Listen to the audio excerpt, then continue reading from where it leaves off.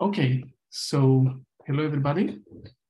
I'm Vasilos Karakasis, currently working at NVIDIA as a senior performance engineer. Formerly, I was at CSCS, so several people from this audience know me already.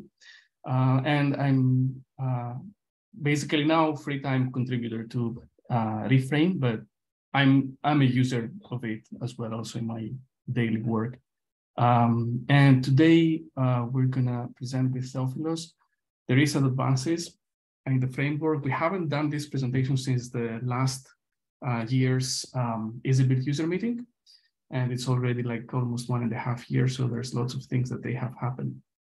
So I will try to be quick so as not to overrun the time because there's enough of things. So the presentation is practically two parts. My part, I'm going to give like a community update, an overview of the ReFrame 4.0 changes, and also I'm going to present some of the pre-4.0 features that are less well known, and yeah, with some examples. And then Theophilos is going to focus more on the programmable configuration. That's featuring ReFrame from quite a long ago, almost from the beginning, and how you can leverage this to do container-based testing and also user environment-based testing. Yeah, most of you know already what ReFrame is, but here is like a recap. So it's a framework for writing system testing and a system and performance test that has HPC features. It's not limited necessarily to HPC, although it has started from HPC, but you can really run it from your laptop or for other users.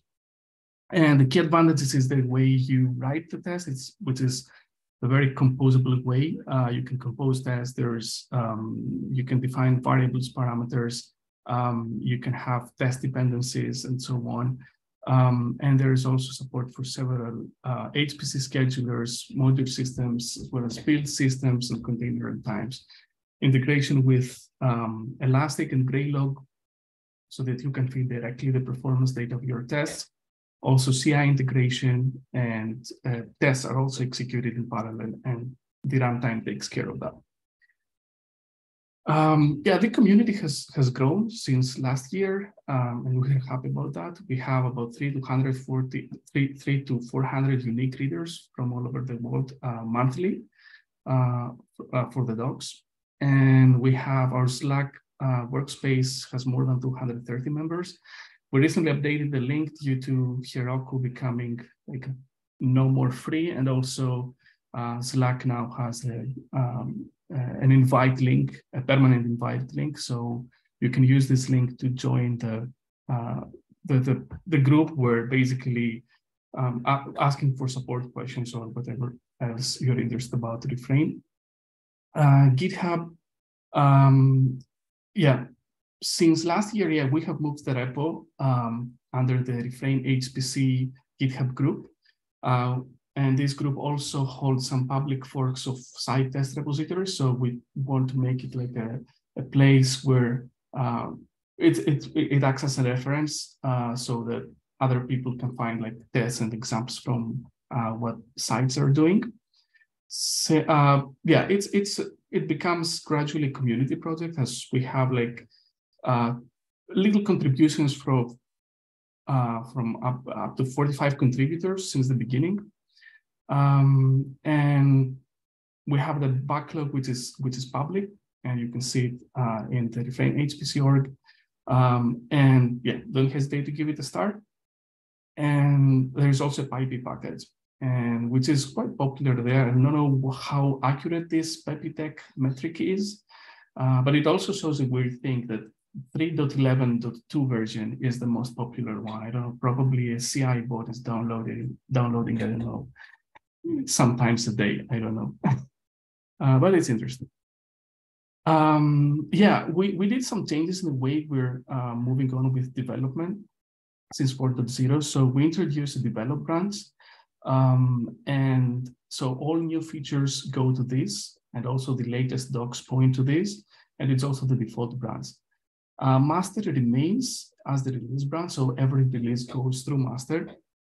And also bug fixes, documentation updates, and minor enhancements target directly master. And periodically we sync the two branches. The advantages why we ended up with this is that we have quick release cycles for bug fixes. So 1 or 2 weeks, and then we can also more accurately follow the semantic versioning scheme. So whenever you see a patch bump level, it is indeed like either a documentation update or a bug fix. Before, in the past, we might have been adding also some functionality. Now this happens only when we have a new release. The disadvantage is that we have to sync the two branches, but so far this has worked good for us. And yeah, it might be a bit confusing if you want to contribute as to which branch you should, but there is a small guide for contributing. Now, starting with the changes in ReFrame.4, all of the deprecated features in 3.x have been dropped. So if you're getting deprecations 3.x and you want to move to ReFrame.4, you will have to fix those deprecations. Otherwise, you will have errors.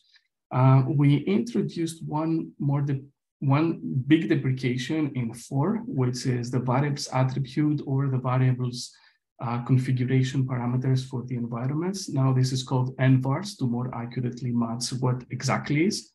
And so you might get lots of deprecations as soon as you move to ReFrame.4, but especially for tests, this is really a set-like replacement, so it should be easy to fix. Now, some of the new features is that the configuration can be changed. We did have scoping in the configuration through these target systems, also in the past, where parts of the configuration were to be targeted only for specific systems or partitions. But now you can split the configuration in multiple files, and all these will be combined, and you can change them either from the command line or through environment variables. And this is quite helpful because, for example, this configuration here is a valid minimal configuration. So you define your system and the environments relative to that system. You don't have to copy anymore any configuration from ReFrame itself, add sections that you don't want to play with, like the logging, or add systems that you don't care, like the built-in, etc. These are combined automatically. Now, the file log also log handler for handling performance logging has been revised fundamentally. And generally, reporting and performance logging, especially on the traditional way of logging, was a bit left behind, I would say. But with 4.0, I think it takes another spin. So the default output is CSV, so that it can be easily post-processed, and then you can import it whatever you want and get your performance data. If you don't want to use other means of like sending the data to Elastic, etc. We also print a header line in every file, and if for whatever reason this header line changes, and that could be because you add a new performance variable for your test, or you change the way you name it, a new log file will be generated with the updated header. So then you have your logs cleaner, and they're not mixed up. Another thing is the custom parallel launchers. We have seen that several sites have really need to do some small tweaks, so they have even their really custom launchers. And in the past, you have to do that inside the framework. So either you have to submit a PR or you have to maintain a separate fork. Now there's no need to do this, as you can do that in the configuration file. I have an example later on, so I will show you how. But if your launcher is good for the community, yeah, please submit a PR. That's the purpose of it. We have 2 new backends. We support a container platform. It's basically same as the Singularity. And thanks to Vanessa's contribution, Vanessa's sources, we have the Flux framework support. Wait a second. Yeah. Another thing in 4.0 is the new naming scheme. So we introduced a new naming scheme, especially for parameterized tests and tests with fixtures. It doesn't affect the classical tests. And now the name encodes the information, necessary information in a more human readable way. So you can see, for example, the name of the test, the parameters after a colon, and there is an associated hash. And then you can also optionally see the test case info, that is where, on which partition and with which environment this is going to run. So you can have now an idea of exactly what's going to run if you just list the test. Then you get the dependencies, and then the fixture scope, and also the variable name of where the fixture is bound. And that's useful for example in this example, because, for example, if you want to set a variable in a deeply nested fixture, you can track it through the names of those variables. So, for example, here you could say OSU or reduce test .OSU binaries .OSU benchmarks .version, and change the version that you download. Test can be filtered by name, by hash, or by their variant number, all with a -n option. And some post 4.0 features that are interesting is the dry run option that was introduced in 4.1, and basically generates all the scripts that will be executed and tries to validate as much as possible of the test. It doesn't execute the test. Normally it should work out of the box, but there might be cases that your test assumes that something is produced because it has run. Assume that it has run. So then your test can still adapt to the dry run mode by calling the self is dry run. We now allow to do custom formatting of JSON records that are to be sent to Elastic. And the reason for that is that some Elastic servers might impose some schemas, and these are entirely site-specific. I have an example showing how to do that. And a really fresh one is the reruns and duration options that are from ReFrame 4.2, which was released last Friday. So the idea is that you rerun the session multiple times with the rerun options, or you rerun it for a certain period of time. And the statistics you get them from all the runs. It's not like the max retries option. But of course, you should use with care. This one especially, because that can be used also for stress testing the system. Going a bit to other features now. This one is really something that has come out from discussions from this community and the Easy community, where the problem was that with prior versions of ReFrame was that the tests were somehow bound to the actual system, to the system or the environment by binding essentially the system name in the valid systems and the environment name in the valid proc environment. So since 3.11, we have completely changed that. So in the configuration, you can define features or extras, which those are selectable in your test. So you can say, for example, the valid system is plus CPU plus IB, and that means that this test is valid for any system that defines the GPU and IB feature. Or it can be an OR, like with comma in this list, or CUDA. For example, this test is going to be valid for any programming environment that's going to be tested on a specific system that does not have a CUDA feature. Or you can have you can match specific extra values. And that's kind of completely decouples and makes the problem of defining, it's basically defining a contract of feature names and attributes. We have not standardized any of those in ReFrame, and that's we kind of leave it to the sides, and perhaps a community effort standardization of those things comes up, and that could be really helpful. Theo has more in his part in that. Couple of other features that are quite interesting is the -s option, which is setting the test variables from the command line. I use it like very often because you can modify the behavior of the test from the command line. And this is from 3.8 with subsequent refinements. I totally recommend to use variables and use that option. Others as the repeat and distribute options, which can, especially the repeat clones the test practically and runs n times, whereas the distribute can distribute the test, single node test on individual nodes and run them and pin them on the nodes.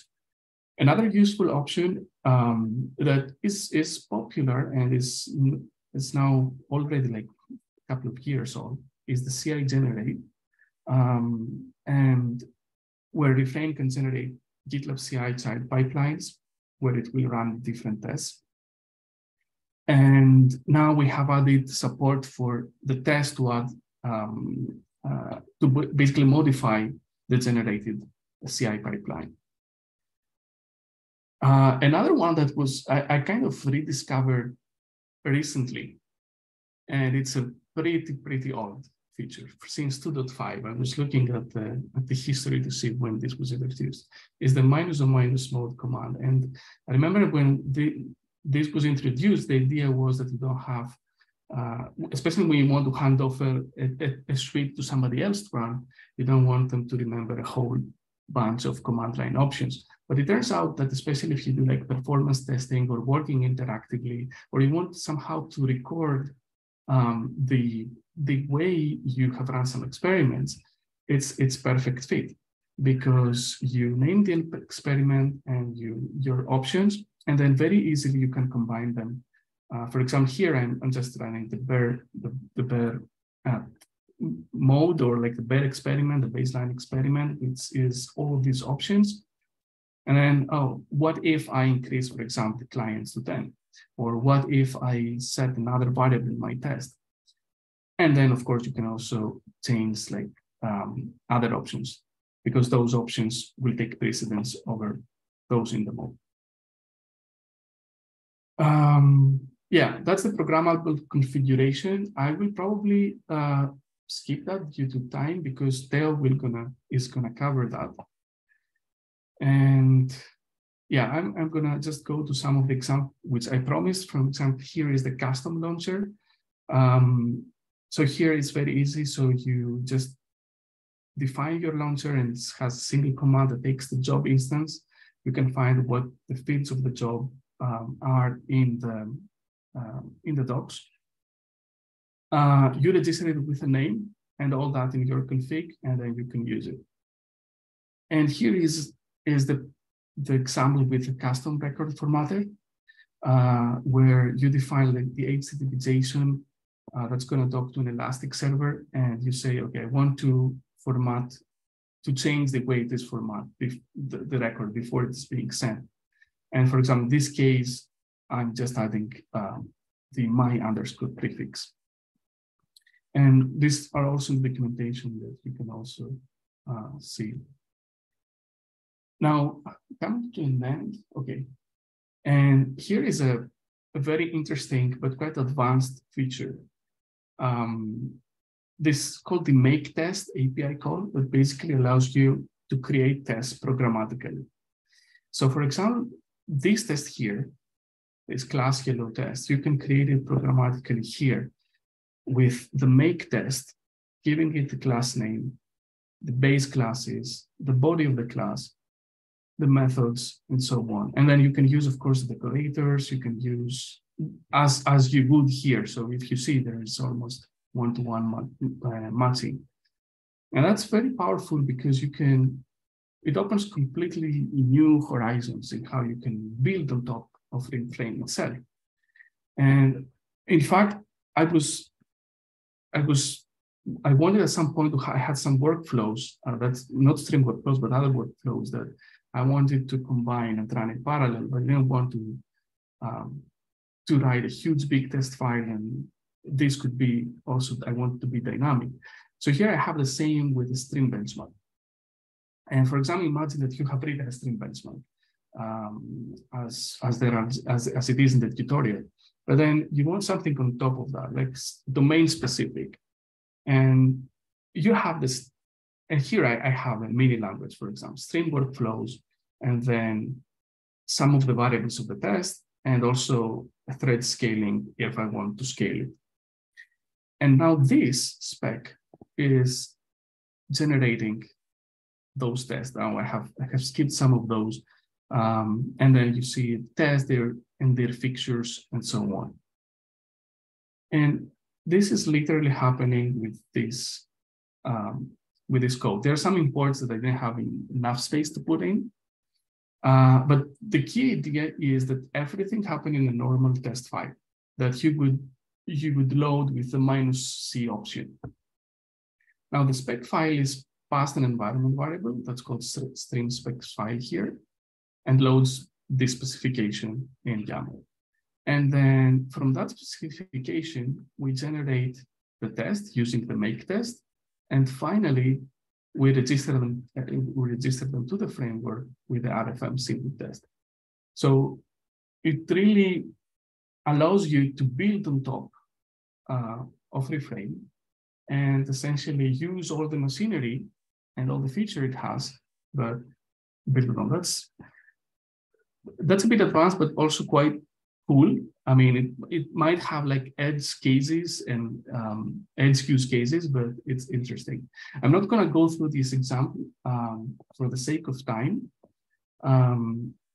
But there is this pull request because the idea is that to convert this to a tutorial so that people can try it. So the example, the whole code isn't the pull request yet, but there's no text. So the only text about it is what I said in this presentation.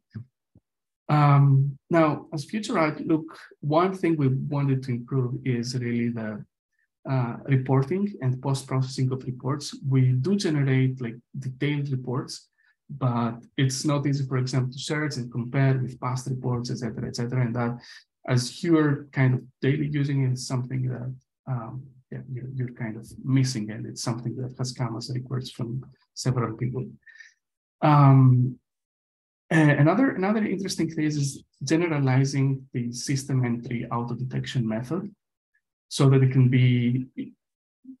be easier adaptable to other environments, like more cloud-based, where, for example, the host name is not the way to pick it doesn't give you anything about your system, and it can be a random host name. So you want a different way to retrieve something that you could use to identify which configuration entry to work. There is already a draft PR that would address this.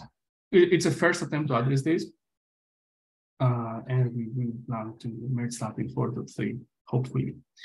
Other is like, whoever has worked with test parameterization, or however cool it is, you end up, okay, what if I change that parameter like to different range? Then you realize you have to go to your test and change that. Or what if I have a variable and I want to create a parameter out of it? Again, you have to do it manually. So this would be really easy to, ideal if you could do them from the command line. And also perhaps generalize the way test filtering. And as I said, I mean, we're very limited bandwidth. It's a community project. And so if you have anything to contribute, you're really welcome to do so. So that finishes my part, and I'm giving it to Theo now. I hope I didn't throw them off.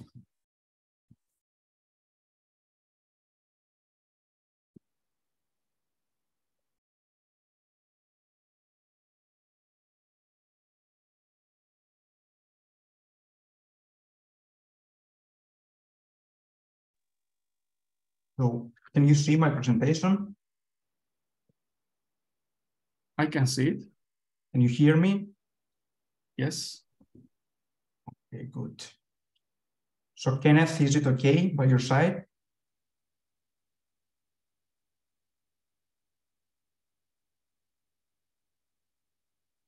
Okay, so you can see my slides.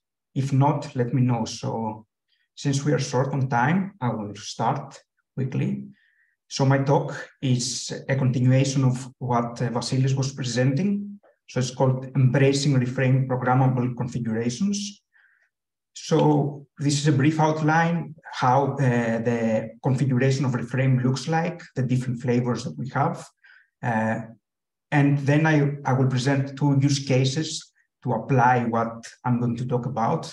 Programmable configuration for container use cases and user environment-based programmable configuration. And then I will end up with some conclusions. So a brief overview of how the ReFrame configuration looks like. So we have two flavors of the ReFrame configuration, and one is the Python one, and one is the JSON. I will focus on the Python one since it's the one that is fully programmable. So the reason why I want to go to the programmable pipeline is that up to now, these things, the JSON one and the Python were more or less one-to-one in the sense that the Python, all this information, the Python one were hard-coded. So we expected the system that we were expecting that the system that we are going to land on had all the features that we are going to test, and therefore we gave it the list of tests, and it would test all the programming environments according also to specific test requirements. So again, ReFrame can work with both the flavors. It's easy to go from one type of configuration to the other one via the show config CLI option and save it as a JSON file. And the Python one is the one I will focus on since it's fully programmable. And as Vasilis already said, ReFrame 4 allows splitting the configuration into multiple sub-configuration files. And I have here the link to the documentation for the various configuration options that ReFrame accepts. So how the programmable configuration looks like for containers. So when I started looking into how we can start testing containers, in fact, each container can have very different features, and therefore I cannot give the whole set of tests that we have at CSCS, for example, and assume that the containers offer all these that the test required to be tested. So in fact, we can actually use the label instructions of a Docker file. Singularity has also something similar for passing metadata to your container image. And you see here, for example, I can pass information that can be ReFrame specific. And here I say that this image provides OSU micro benchmarks, provides MPI, serial compilation, OpenMP, and CUDA. And here I describe what the compilers looks like. Here it's MPI CC, MPI C++, MPI F90. Here we have a similar one, but without the CUDA version of OSU micro benchmarks. And here we have another image which can provide LAMPs, for example. And here we have another one with a CUDA version of GROMACS. And this metadata that is going to be added to the image once it's created can be accessed at runtime and be used to program the configuration that is going to be generated. So I will show how how this workflow looks like.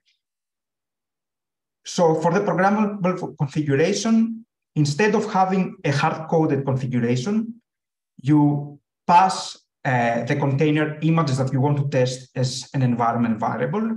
You get the image names with this here. Then you can inspect using Scopeo each image and retrieve the features of each image and use the image name as an actual programming environment. Therefore, here I create for each image an actual ReFrame environment, and I pass the features and every other information that is specific to ReFrame to the features of the environment and the CC, for example, or all the compiler settings that I want. Then I assign to a specific partition of my system the environment names. And finally, I put the actual environments that I created in step 4 into the site configuration. And this is the actual the actual variables that ReFrame needs in order to understand what the configuration of this environment is. So more or less, the final site configuration for each of my target partition will contain a programming environment for each specific container. And therefore, through this, the actual features that the container image says that it provides can actually be tested by the corresponding ReFrame tests. So how, on the test side, how this looks like is, for example, I have here the ReFrame test using the features. In the past, I would say that my valid systems would be here, for example, pitch dined and the GPU partition, or pitch dined for VMC partition. So here I say that I don't require something very specific from the environment, but from the system, but from the environment point of view, I require that this environment provides me with OSU micro benchmarks. And here, since it's a container, this is a test that is going to run via the container platform, I access the image through the environment variables that are passed via the programmable configuration. The difference here for the CUDA version of the OSU latency test is that not only my programming environment needs to provide the OSU micro benchmarks and CUDA, but now my actual system has to have an NVIDIA GPU. So these are going to be taken into account, and ReFrame will find out in which test will have to run in which system and which programming environment, which here is our container. And to put it all together, here is how it looks. I just use here I call it RFM container image. I pass it a list of images split by a semicolon. And then I did the dry run here because otherwise it would not fit into the page.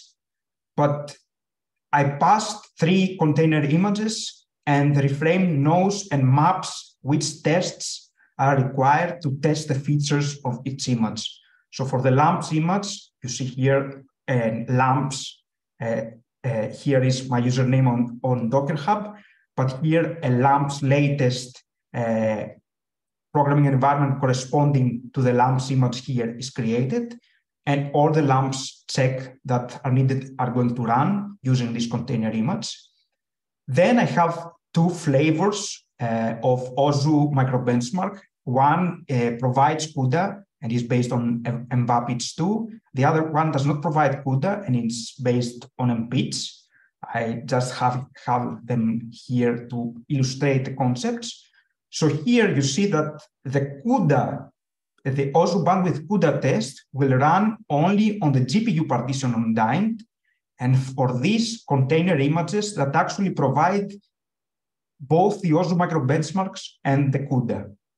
So here are all the tests that are going to run.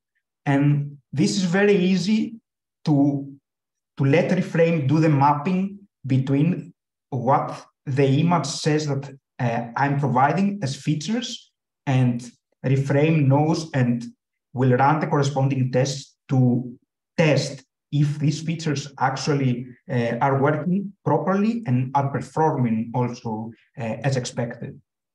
Now, I will show you the same concept more or less, but here using something that we are developing at ReFrame, which is called user environments. So in a nutshell, user environment are more or less SquashFest images which contain a software stack which can be comprised of one or more programming environments. So they are created using a CSS developed CLI tool called Stackinator. And we pass a YAML file which describes more or less the components of the software stack. And using another CS developed tool, which is a Slurm plugin actually, you mount at runtime via your batch script this SquashFS image on a specific mount point, so you can access it on your compute nodes. And the good thing about this user environment is that they can make use of host libraries that, that's the basic difference, one very important difference between the user environment and container images, because some host libraries, for example, to take full advantage of the proprietary interconnect are on the host and are needed for best performance. And each of these SquashFS images is accompanied by a YAML file, which is currently a work in progress, which is consumed by ReFrame. And it's more or less a similar thing to the metadata that are provided by the container image. And this is consumed by ReFrame, and it using the features of the environment and their names, we can again use the programmable configuration and let ReFrame do the mapping and testing for us.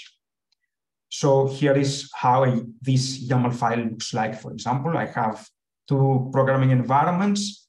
Here, the one is called Cray. I have also the modules that might be needed for this programming environment to work correctly. And here I have a LAMPS one, and each one gives me the features that the environment provides. So it's more or less the same as the labels in the Docker files that I showed previously. And again, here, similarly to, instead of inspecting using Scopeo, now I retrieve the image path passed using environment variables, but you can set it up also to accept CLI options.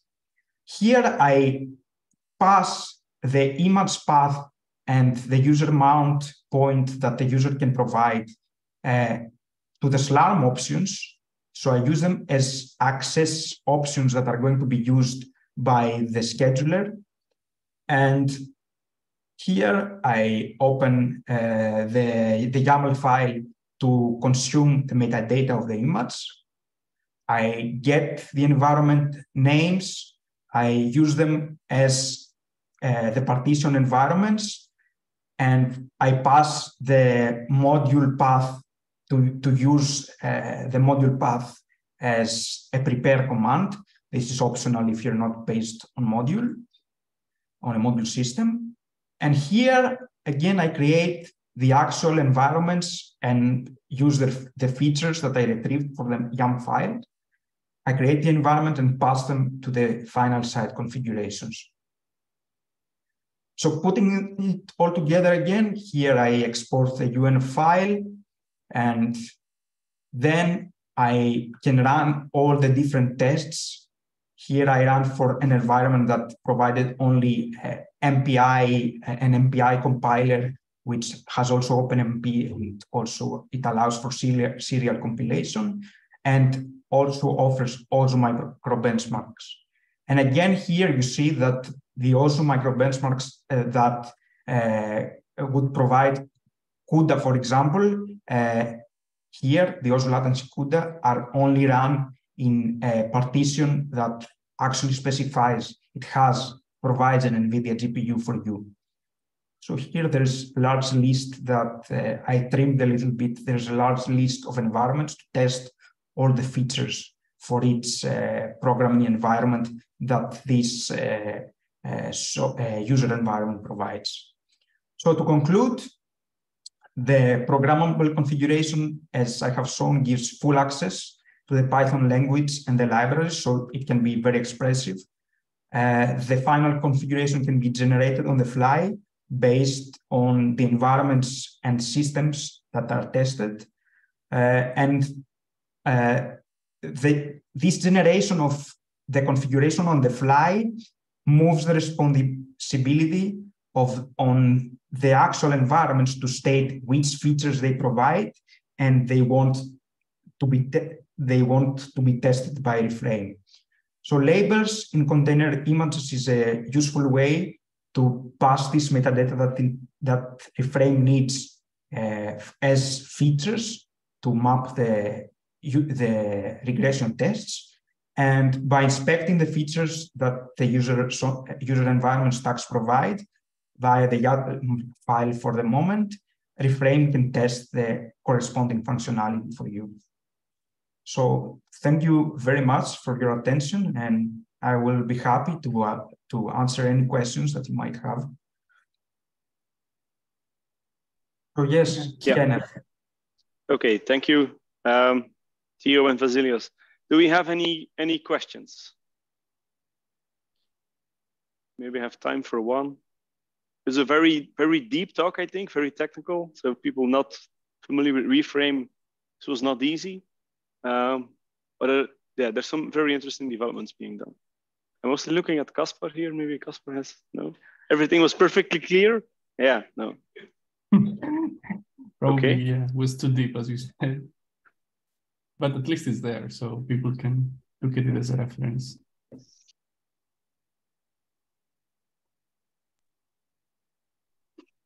Can you repeat that, Vasilios? Yeah, perhaps it was, too deep, or like assumed like really good knowledge of ReFrame, but at least it's there as a presentation, so it can be used as a reference for future in case people encounter the same things. Yeah, indeed. Yeah. So it was fully recorded. It will be made available online. There's a question in Zoom. Okay, I can raise this one. Ah, that's a good one. So test names are looking more and more like a spec naming scheme. And the question is that intentional? I mean, yeah, we got inspiration from that. But yeah, I mean, the context is different, but essentially Spark uses, symbols that they are not like interpreted by shell. But for example, the dependency symbol is the same, but then we overload them essentially. And the reason is that those symbols there, you don't have to escape them.